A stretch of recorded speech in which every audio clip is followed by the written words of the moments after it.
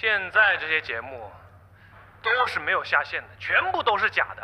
就像那个什么《恋爱 ING》里面一个叫贝耳朵的女的，前几天还跟我相亲来着，还要房要车，摆明了是仙人跳啊！耳朵，网上报你相亲的视频你看到了吧？啊，现在事态变得更严重了，节目很有可能会被叫停。如果说节目被叫停了，我这1年的策划和努力都不算什么。可是你那300万的违约金，你姐姐我实在是无能为力。栗子，真的对不起，我不应该跟你签了合同，我还跑去相亲。但是我妈她，我的小舅舅啊，你就帮我一次吧，你再不帮我，我就完蛋了。一直在帮你。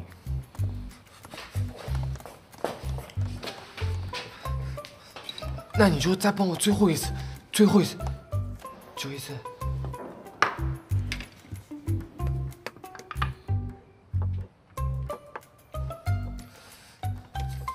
要说这个事儿啊，确实怪耳朵。那你去找他。他也是想弥补过错，但是也得小舅舅你配合，是不是？我没有那个义务。还有，这个看起来在这边吗？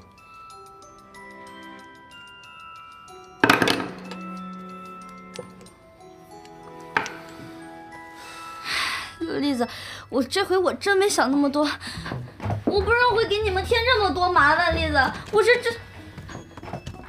栗子，你说事已至此，也没有什么别的办法了，你赶紧跑路吧啊！剩下的事情你也不用管了，我一个人来扛。不是栗子，根本就没有其他办法嘛啊！办法有是有，可是栗子，你放心啊，我知道这个事情是因我而起的，不管你们有什么办法，我都尽力配合你们。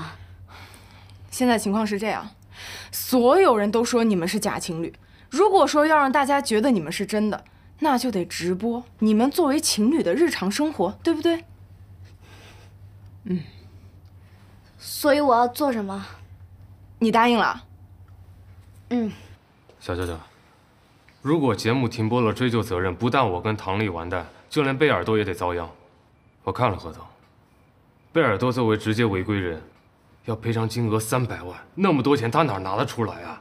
到时候别说去日本留学了，他恐怕一辈子都得还债。行，就算你不喜欢贝尔多，可人家毕竟只是一个单纯的女孩啊，为了梦想，做个声优，打了好几份工，就连参加咱们节目也想挣点学费，咱别耽误人家姑娘啊！你不帮我，你帮帮人家行吗？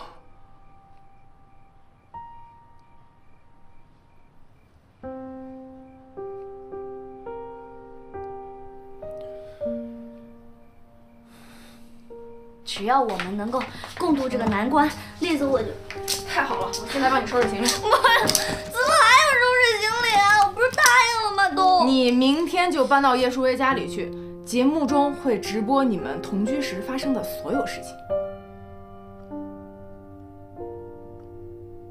同居？你这是同意了？叫他自己跟我说。是，这个事儿啊，耳朵做的太没有分寸了，必须登门道歉。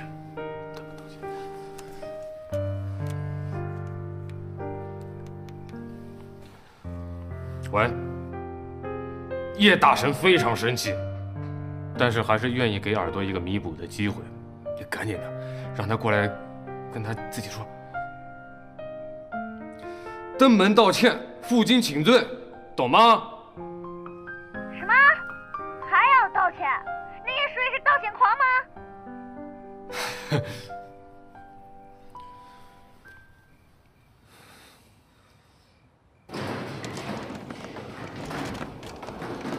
妈呀，这啥呀？这是？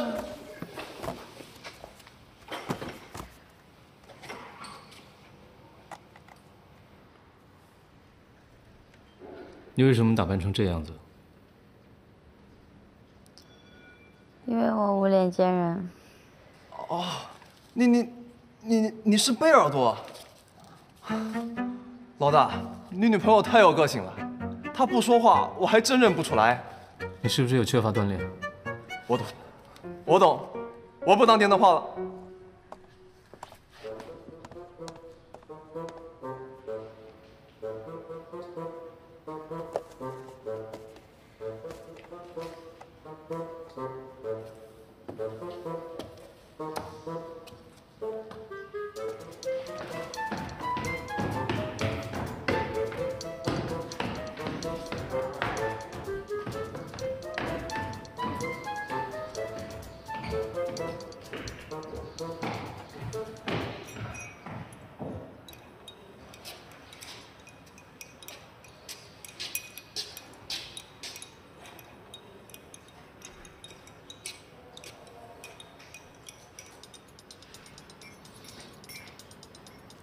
叶桑，我是来给你道歉的。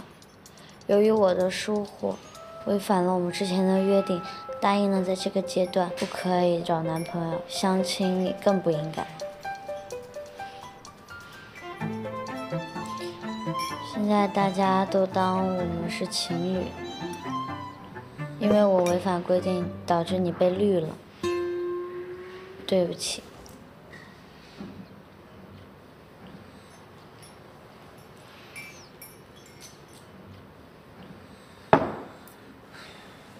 上次在温泉酒店逗栗子玩，我假装溺水让你来救我，对不起。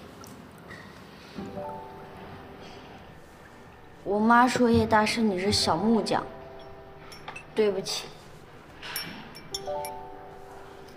我以前一直觉得你品行不端，为了女色去开后门，对不起。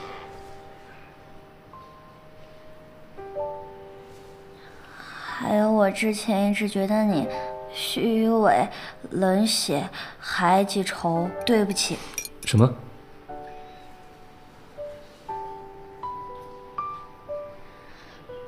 不是都说了对不起了吗？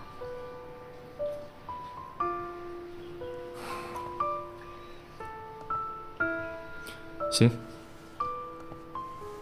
要住我家可以，但是要约法三章。第一，每天2小时家务时间来抵房租，1小时30，一个月就是1800。当然，这些钱在我家连3平米都租不下来。哦。第二，凡是有地毯的区域，你不能进入。哦。第三，不能大声喧哗，必须时刻保持安静。哦。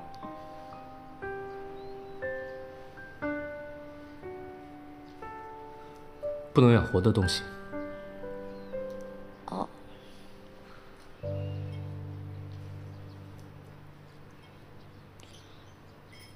不是约法3章吗？这都第4章了。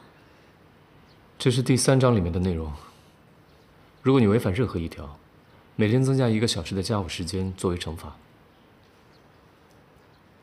哦。说完了，你可以走了。那我先走了。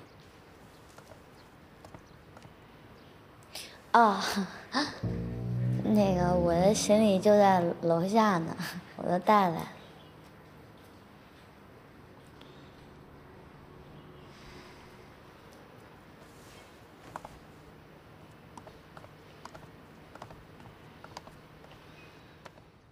就在那儿，要麻烦你帮我搬到你家去了。